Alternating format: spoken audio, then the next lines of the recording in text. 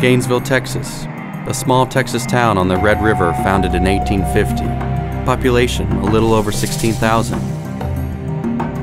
The town has long had a connection to our armed forces. In 1941, during World War II, Camp Howes was formed, named after Major General Robert Howes, a Medal of Honor recipient from the Indian Wars. The base trained hundreds of thousands of troops that would serve both in the Pacific and European fronts.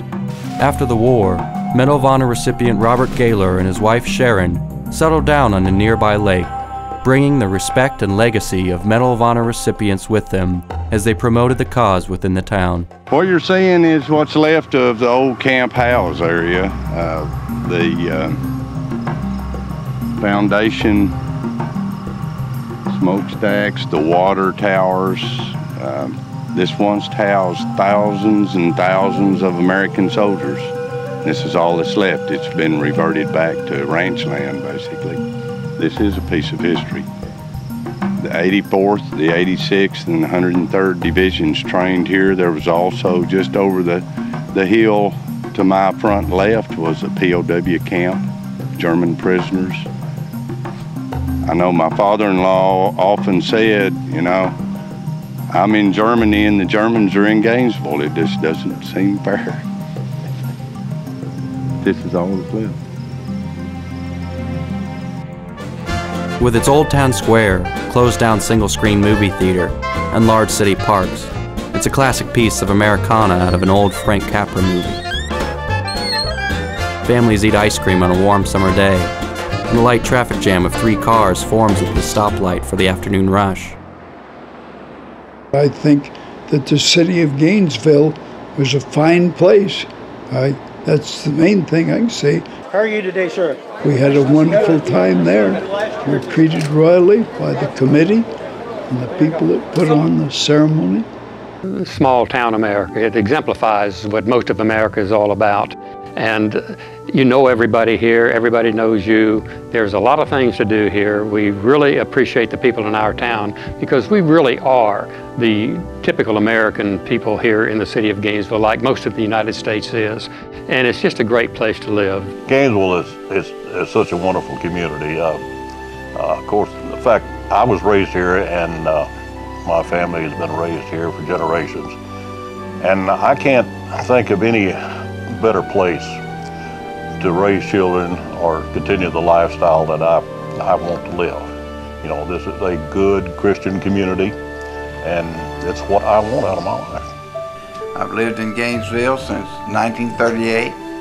It's always been a good little clean town, and the drinking water was good, and the environment was good. Good hunting, fishing, work. We moved down here for as a dirt contractor, oil field construction mainly in 1938. I love this community. I was grown, I grew up here, 4th generation. It's America, it's hometown, it's heart, it's patriotism at its finest. Go through our historic district, look at our old homes, go downtown on the square, eat at eat at one of our nice little restaurants we have, and look at some of the history we have to offer. There's a lot of history here from World War II and throughout the years. Though there are always a couple things that prove a sign of the times. Heck, the town even has its own zoo. But one might mistake Gainesville for any other little town across America. Except they have something special. They have something that most towns could only dream about.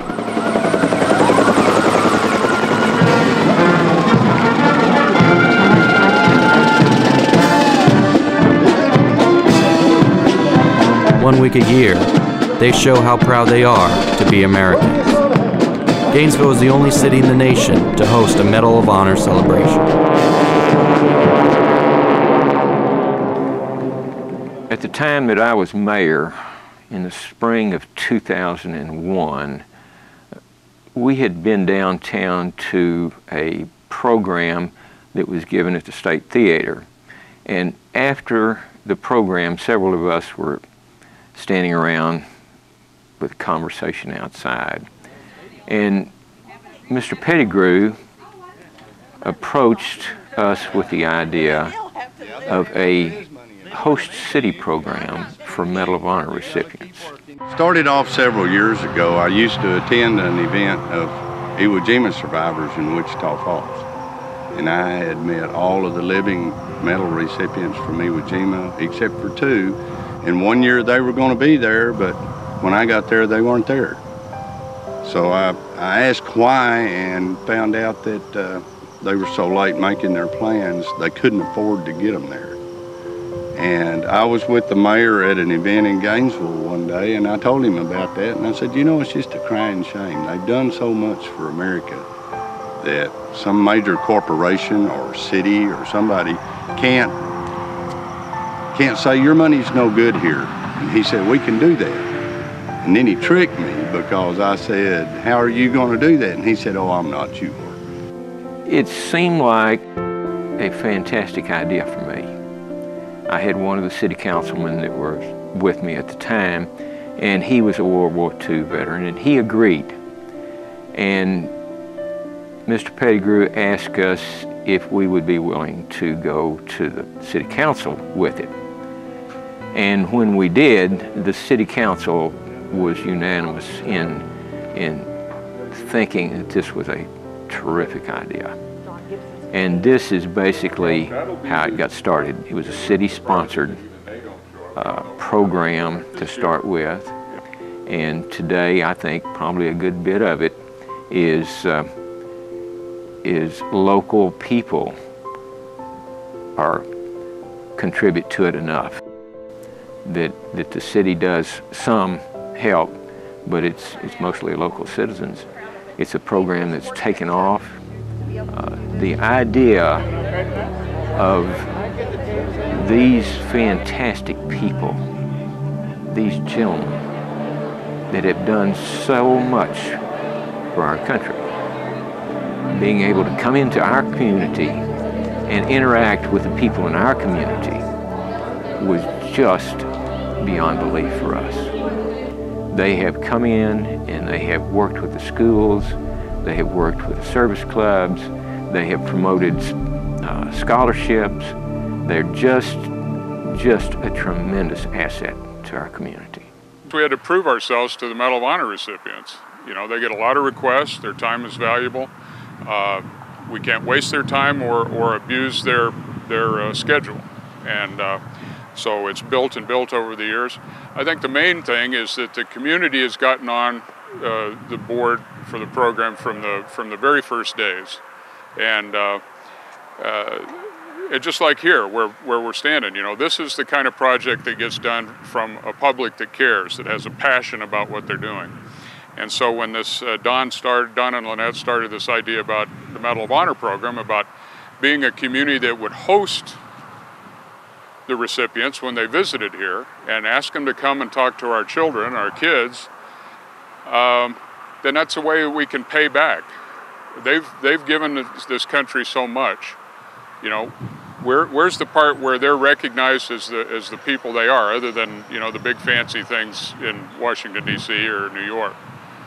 So they come here, and we'd like to think that we offer them some good old-fashioned small-town community and hospitality, patriotism, and we've been successful in having more and more of them come and share that with us. We've now hosted 22 Medal of Honor recipients through the course of the program, and through the meetings of the national meetings, the Medal of Honor Society meetings. We've been fortunate to meet most of the living, well, now there's 101 left. Of the 101, there's about 65 or so of them that are able to travel because of the health reasons. Keep in mind, the last living recipient was from Vietnam. And so all of these gentlemen that are left are getting on up in age. And so a lot of them are just not able to travel at all. So we form committees, subcommittees, whatever, groups, whatever you didn't want to call it. We break the event down into separate events. And I recall one of our board meetings a couple of months before, I said, guys, I just want to go through like a mock event. Let's just say, okay, it's Wednesday afternoon. And we went through the entire process through Sunday to be sure we hadn't forgotten something, or a detail, things like oxygen tanks or wheelchairs or EMS or doctors or being sure we have the records of the meds, the medications, especially that the older gentlemen are taking.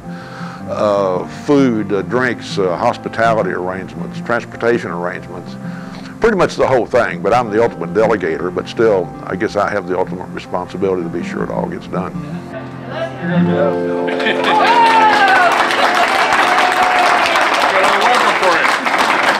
It all begins at the airport, where the Congressional Medal of Honor recipients are greeted with a celebrity-like welcome. We're going to meet, I think we have 7 coming in today that we're going to be meeting at each gate, and then taking them into the center, which we're going to provide, we're going to have some sandwiches for them, because, you know, they're starving when they get off those flights, and then just let them mix and mingle with our troops that are on their way to Iraq and Afghanistan, and just be here.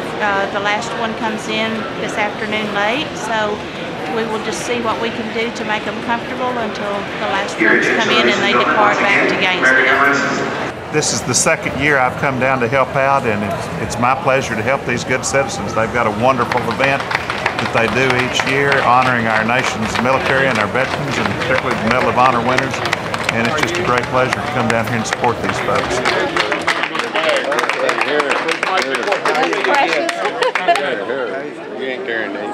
Nice to see you. Thank you. Thank you for your service and congratulations to you. It's nice to be here. I put this on so that you I was going to have the hat, so. We knew you. I've got the cab hat there. That's what I was looking for. The local law enforcement makes sure to show their support as well. It's a good event. We appreciate it. I grew up in Gainesville, and it's good to promote patriotism and things of this nature, especially during this time of war and so forth.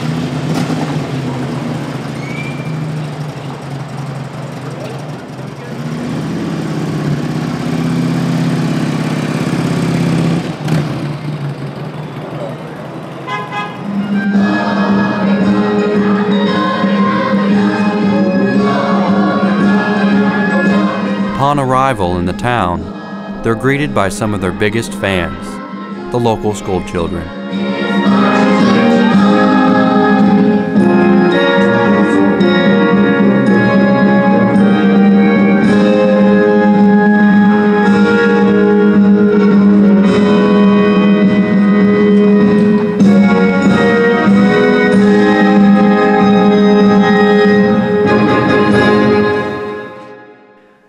The fact that each one that comes to town generally is very interested in talking to the school children and interacting with them, and it has been a real revelation for me in how well they have interacted, the school children and the Medal of Honor recipients. We're always proud to be here and support the patriotic visit that we experience here. I think it's probably one of the most patriotic cities I've ever visited.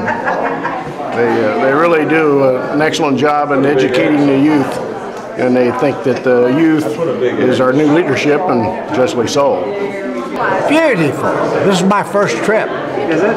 Yeah, I'm totally indoctrinated, so you better be prepared. I'm coming back next year.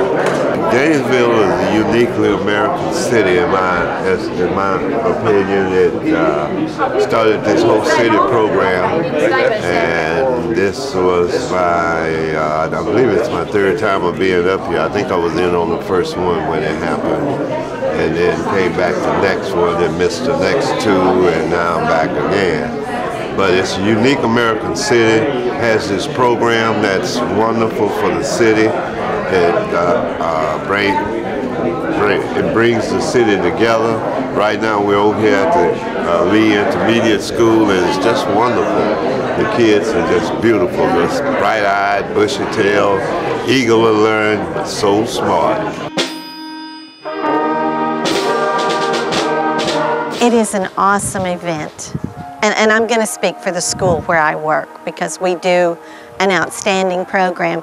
I know our teachers work very hard to educate the kids on what this really means, so that they have some idea what these men stand for when they come in.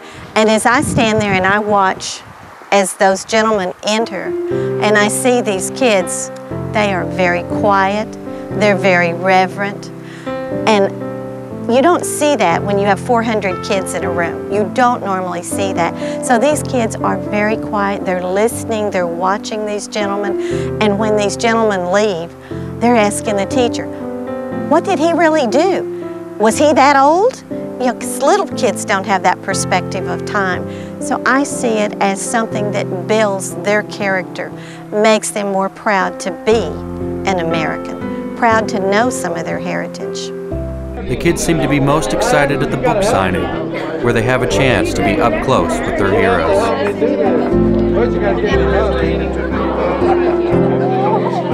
Let's see if we don't make a mess out of it. Right here. Wherever you want it. Right there.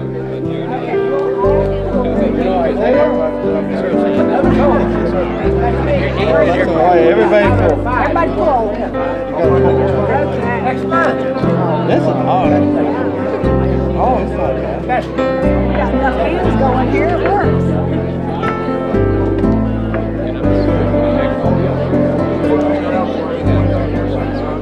There you go. Thank you.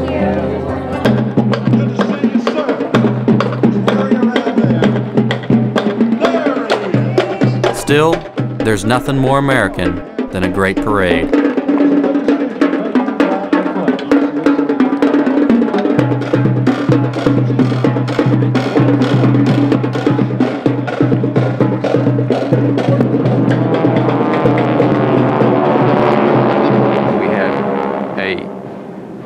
Large group of airplanes for flyover, World War II vintage airplanes that flew over.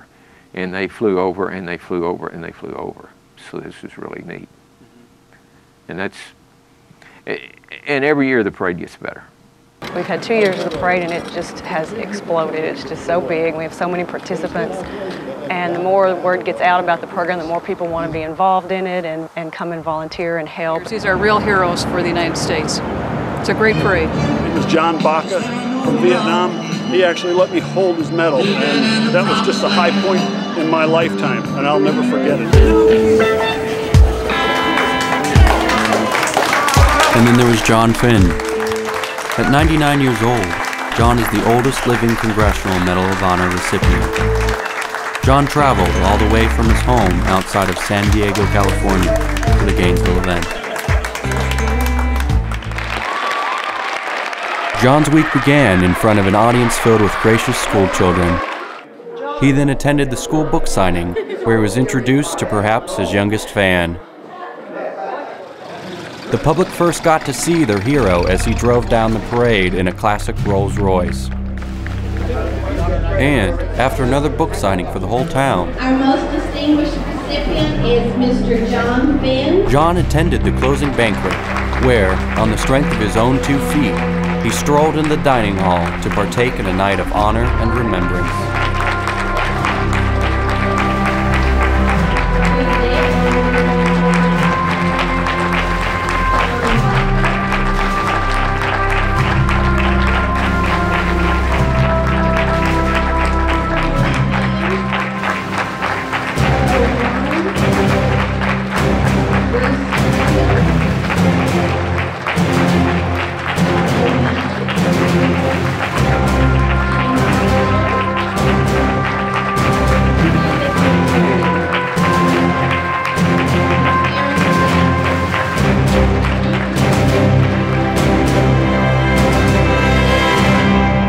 John Finn,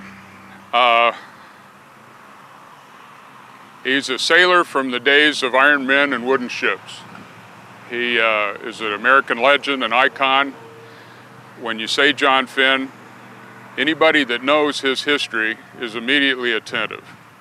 Next year he will be 100 years old. He's our oldest Medal of Honor recipient. He was the very first recipient of World War II because he was at an outlying air base at Pearl Harbor when the Japanese attacked. He was actually fighting World War II before most other people at Pearl. So he was someone who is not only revered in the Navy, but throughout the services, and particularly in the Medal of Honor community. As the senior emeritus of Medal of Honor recipients. Actually drove his own automobile to war. He was in private housing, asleep that morning, heard the bombs, jumped in his Ford, and literally drove to war in his own vehicle. And that car exists today, and they're trying to get it rebuilt and make a monument out of it. And he came in and immediately started singing to me, and I got him to re-sing that song this year. And it's some kind of a China Sea song that a lot of the sailors sang, and to have a 99-year-old man serenade you is quite an experience. He's a character. We've been real fortunate to have him here twice now. He has stories and stories and stories on top of stories and loves to tell them. Just a great, great individual. Well, John is the senior Medal of Honor recipient. This year he will be 100 years old. He earned his medal on December 7th, 1941, Kaneohe Bay, Hawaii. He's an American icon. He's the last survivor from Pearl Harbor. And what can you do better than have the senior medal recipient? And he loves coming to Gainesville. He loves Texas. So very special? He is a very special individual to the society, to America, and to our community.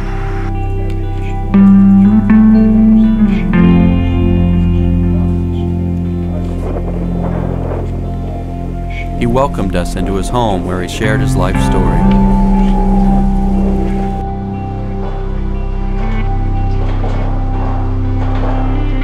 Here's the Medal of Honor. You don't get that Medal of Honor by accident. And this is the highest military decoration that the United States can give its military men.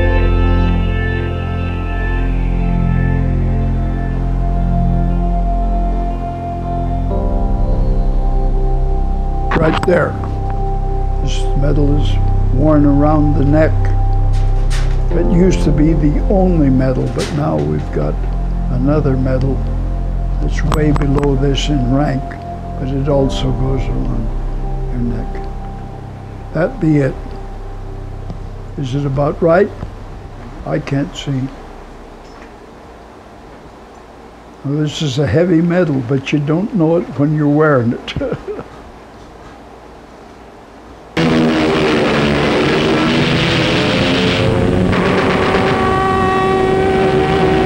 I enlisted in the Navy when I was 17, and by the time the Japanese attacked Pearl Harbor, and you can, I've always said, I don't care whether they naturally say a great day of infamy, because they didn't notify us. Well, I don't know of any admiral or general that notifies the Army all their secret plans. The Japanese had secret plans, and they carried them out, and they made us suffer. But they bit off so much more than they could chew. Never could they have, I would say never could they compete with our production ability to reproduce what they destroyed on December the 7th.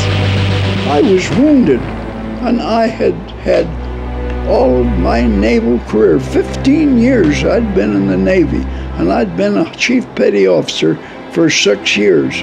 And it was just natural for me to do what I did. That's part of being a military man. Soldier, sailor, marine, or airman, or whatever you belong to. You, in my case, I could easily say that's what I'd been paid for doing ever since I was 17 years old. So, after the war, John and his wife moved just east of San Diego and built themselves a quieter and more peaceful life. All my life, I always loved outdoor work. And when I got this place, that was my goal, to get a place in the country somewhere that had some room. And I was also a gun nut, and I loved motorcycles and cars and all of this stuff for I could live with what I wanted. And my wife was of more or less the same wants and wishes as I had. She was a beautiful woman. We were married for 66 years. And when we came out and bought this ranch, this was where I wanted to be, in the country. Now this ranch is 93 acres. It's a big place, and anybody that looks at it knows that it ain't worth a damn. It's rocks and brush and gullies and hills and it's all that kind of stuff. But it's all Alice and I finally moved out here. We'd been out of the Navy for 10 years, and we both got the idea we wanted to get out in the country. We looked at all kinds of little ranches around this country. I can take you to several of them that we spent some time looking them over, considering all the things. And finally, when we found this chase here, this is an ex-church camp. A Baptist church has owned this place for quite a number of years, and they sent the children of those churches that are in San Diego area, they would come out here and spend a certain amount of time every year as their vacation at the church camp was here. John quickly grew into his hero status. Over the course of several decades, John met and was honored by school children, towns, and even presidents. Yet he remains one of the most humble men you'll ever meet.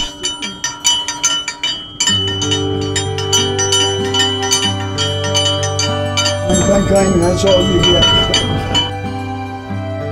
There's one thing that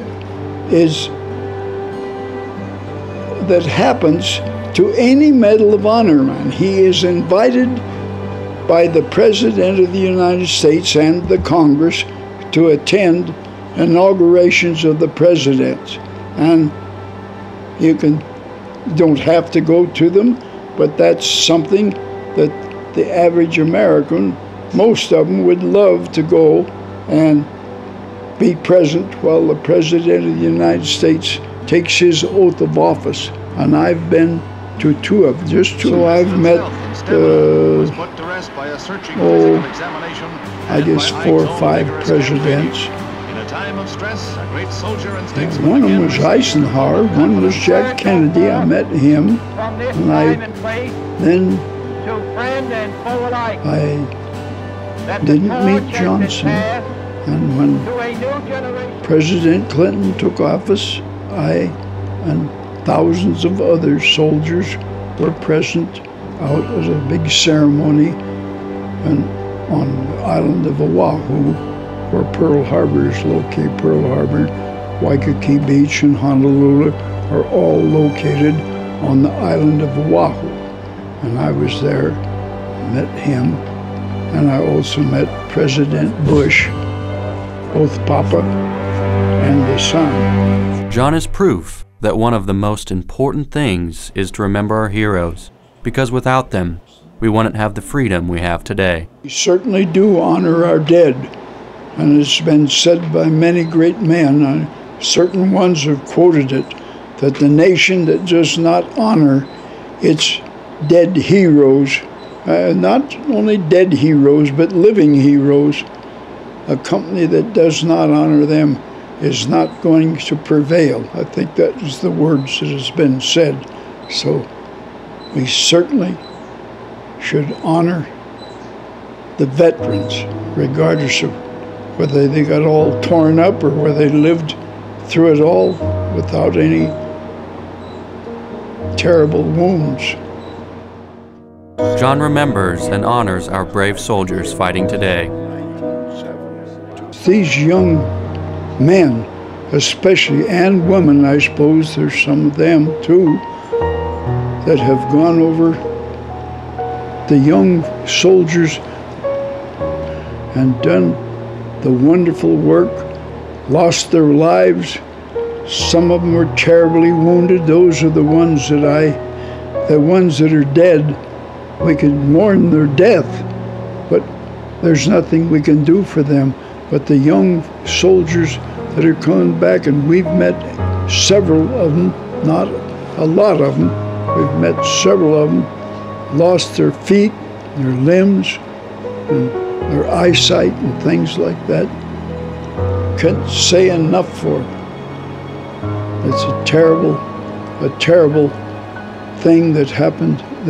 All I can think is those that are terribly wounded and will suffer the rest of their days.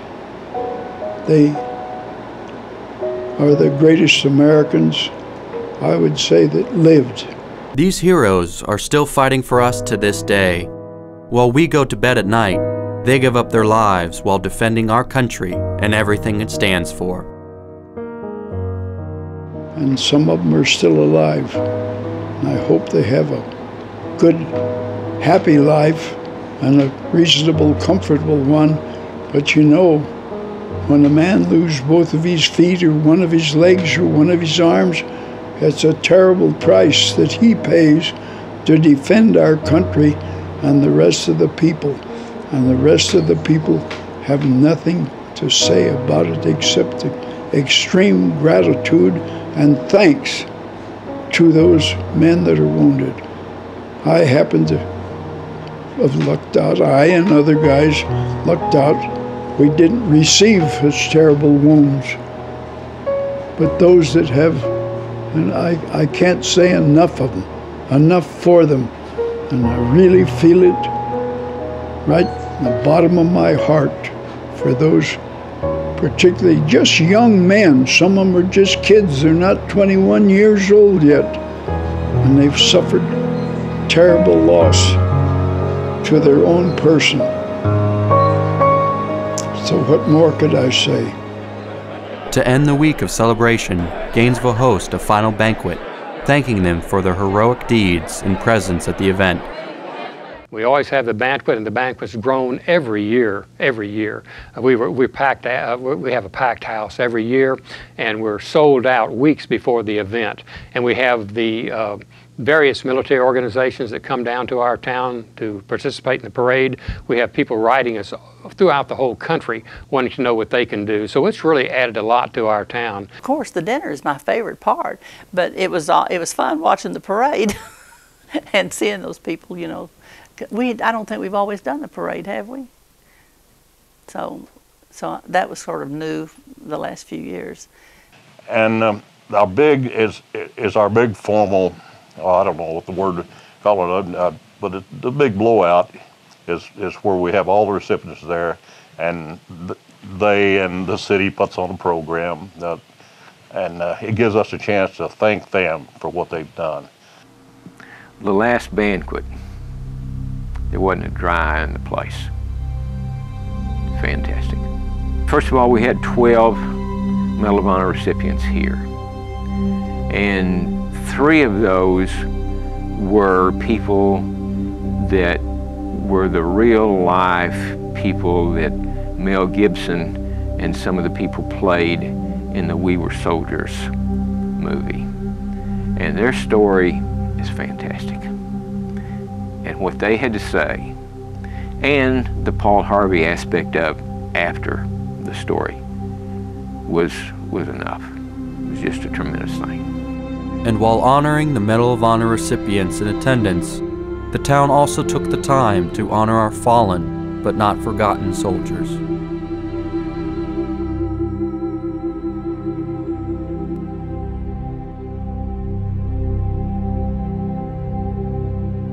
And it's made our town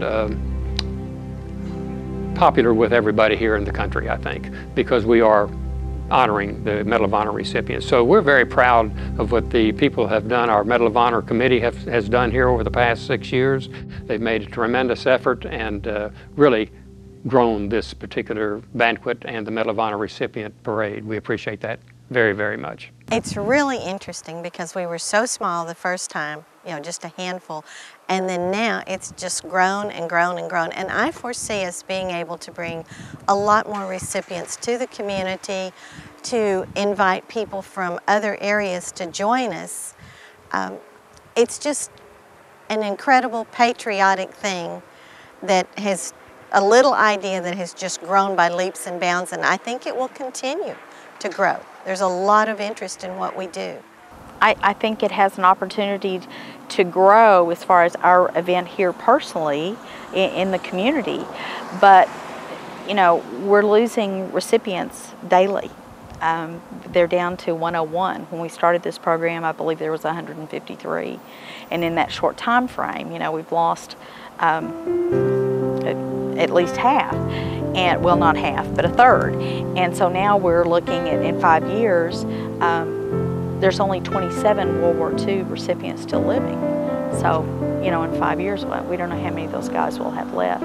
So what we've been trying to do so much is to get as many different guys here. And of course, we're fortunate that we have those that feel like this is home and they want to come back every time, you know.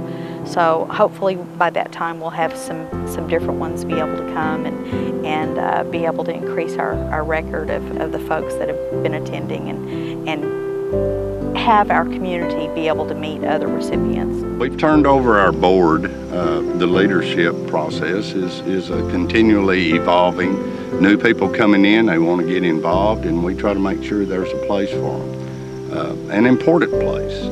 And again, there's no such thing as a not very important volunteer. All volunteers are important, especially when it's an all-volunteer program. As far as where we hope to go in the future, the Medal of Honor recipients are dwindling. Today there are only 100 still alive. And what our goals are is to get as many of these great Americans into Gainesville, Texas before it's too late, so that our citizens can meet and touch living American history. Next year, we're looking toward a theme of Medal of Honor aviation. So the men who have received the Medal of Honor who were fixed-wing pilots or helicopter pilots. Each year we try to have a theme, and so this coming time it's going to be about aviation. So hopefully we'll have the 5 Air Force recipients, and we'll have hopefully 1 or 2 Army helicopter recipients. So while the city of Gainesville plans for another great event, it's important to look back and learn the lessons from our heroes. To learn that, even during the toughest of times, there is always hope and pride for Americans.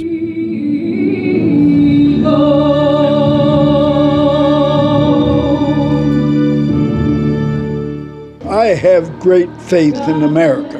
Now, I'm 99 years old, and I might be wrong, but I think that the United States, our Republican form of government, will prevail, and time will tell. And I won't be around when it happens.